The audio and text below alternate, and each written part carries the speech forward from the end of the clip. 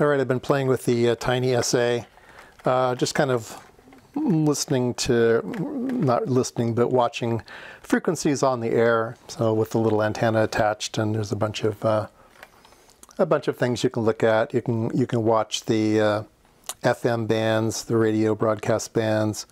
Above that are the aviation bands, so you can watch people transmit on the aviation bands. And just above that's the 2-meter band, so you can watch ham radio people. So you can go around and watch things. But the thing that's bugged me is these spurs here that have out here that I suspect are not real. And I want to show you that I proved that they aren't real. So when I was working in industry, we had a room. Maybe it was about 20 feet by 20 feet by 10 feet ceiling, and it was completely copper lined. So the door was copper, there was no windows, the walls were copper, the floor was copper, everything was copper. So it was a Faraday shield, and so there was no way for radio waves to get into that thing, or things to get out for that matter, but no way for radio waves to get into that thing. So I thought, oh, I'll get some chicken wire and I'll put it around this thing and see if those are actually there or not. These extra ones over here. This is the FM radio band here where my thumb is, but these other ones I don't think are real. So I thought, okay, I'll build myself a Faraday shield and Faraday cage, and we'll go ahead and do the experiment.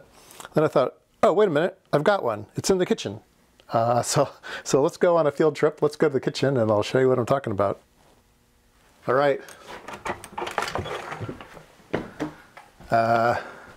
Sorry, I'm filming on my iPhone. It's a little bit shaky, but there's my Faraday cage. Excellent, huh? So we will use a microwave oven, which has metal shielding all around it. Things don't want to come out. They don't want to get those microwaves out, so they want to keep them in there. But we're going to use it to watch these spurs. So we're gonna put it inside here. Now I recommend that you do not push any buttons while your device is in there.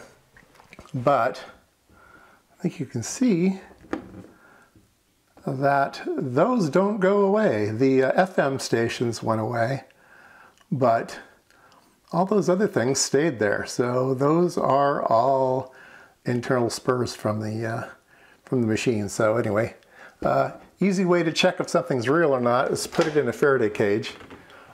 This might not be the best one, but it does work. So we'll bring it out, see if the FM stations come back to life. Yeah, there they are. There's the FM stations. And if I put it away in the back and I start closing the door, yeah, they go away.